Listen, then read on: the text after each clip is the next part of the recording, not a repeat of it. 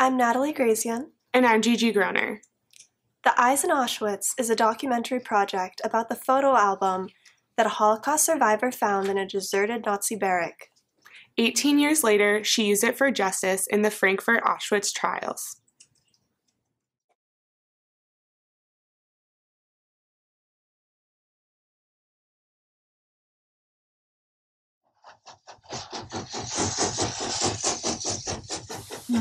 We got out of the train and right away they screamed, "Man should go to the left and the mothers and children should go to the right."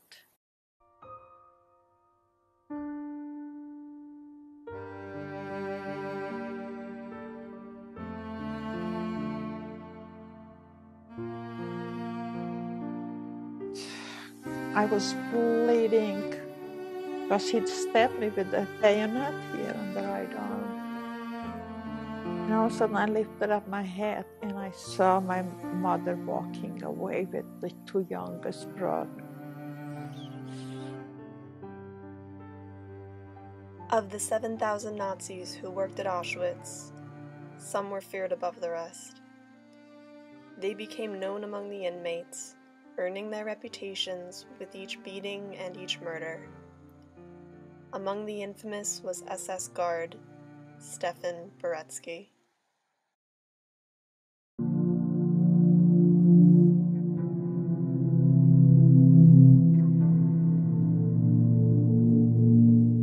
To give him the sentence he deserved after 18 years, the prosecution needed proof that Beretsky took part in the selection process at Auschwitz. Witness testimony was contradictory, but fate had presented evidence to be saved for 18 years by the most unlikely of guardians. Why do you suppose that you survived? I guess go back to that album. She was ill with typhus and was living in an SS barrack converted into a hospital. She woke up in the middle of the night and was looking for a blanket. So she opened a drawer, and in it was a photograph album. Were you aware of how important this album was? No, I was very ignorant about it. It's the only document we have that shows us the whole process of what the Nazis were doing in Birkenau, save the gas chamber itself, up until the gas chamber.